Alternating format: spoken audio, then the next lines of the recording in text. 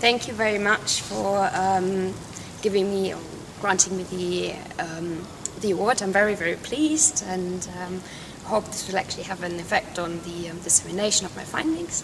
So what I do in my paper, I analyze how financial incentives affect fertility.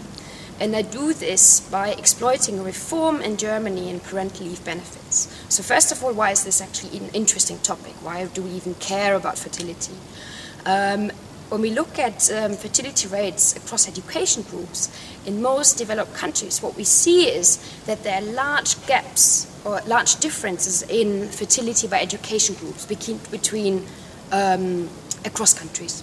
So when we look at Germany, for example, 30% of higher educated women in Germany decide not to have children. So the completed fertility rate of German women, especially of highly educated women, is very high.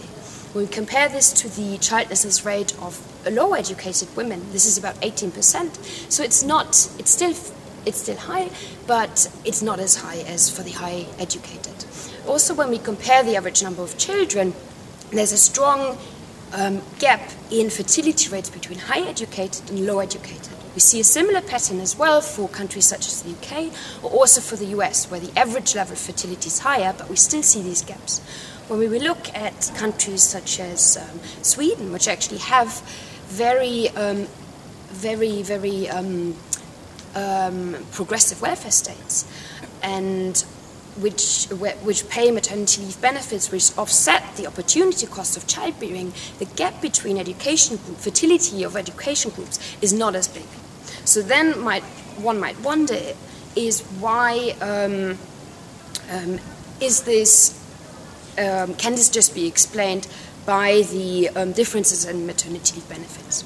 What I do in this paper is I study a reform in maternity leave benefits which increased or changed the maternity benefits system from a flat rate payment system, so in which benefits were not changing with mother's pre-birth earnings, to a benefit system in which maternity benefits were increasing in pre-birth earnings. So this basically meant that there was a strong increase in incentives for higher earning women and for higher educated women versus lower educated and lower earning women. So what I first do is I look at I look at the effects, the really short-term effects, overall fertility effects of the reform. So what I do is I study the changes in the monthly birth rate, and what I do find is that there is a discontinuous jump in the fertility rate 9 months after the announcement of the reform. So these are women who managed to conceive immediately once they knew about the reform. And this is of magnitude of about 3% of the underlying fertility. I also see a discontinuous drop in abortion rates when the policy was announced, especially for married women. What I do in the second step is I exploit, as I've described earlier, I exploit the differential changes across different groups in the benefits to study the effects of these increased benefits on fertility, on the decision to have a child. What I do find is that there is a significant increase in the fertility for all women above median earnings, and the effect is increasing. I do find that there was also an effect for women at the end of the fertile cycle.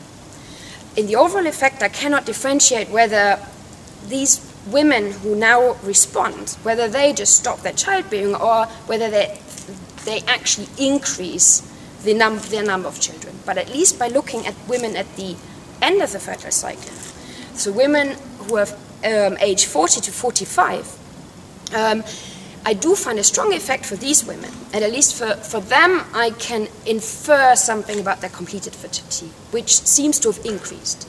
And this was mainly driven by the probability of having a second child.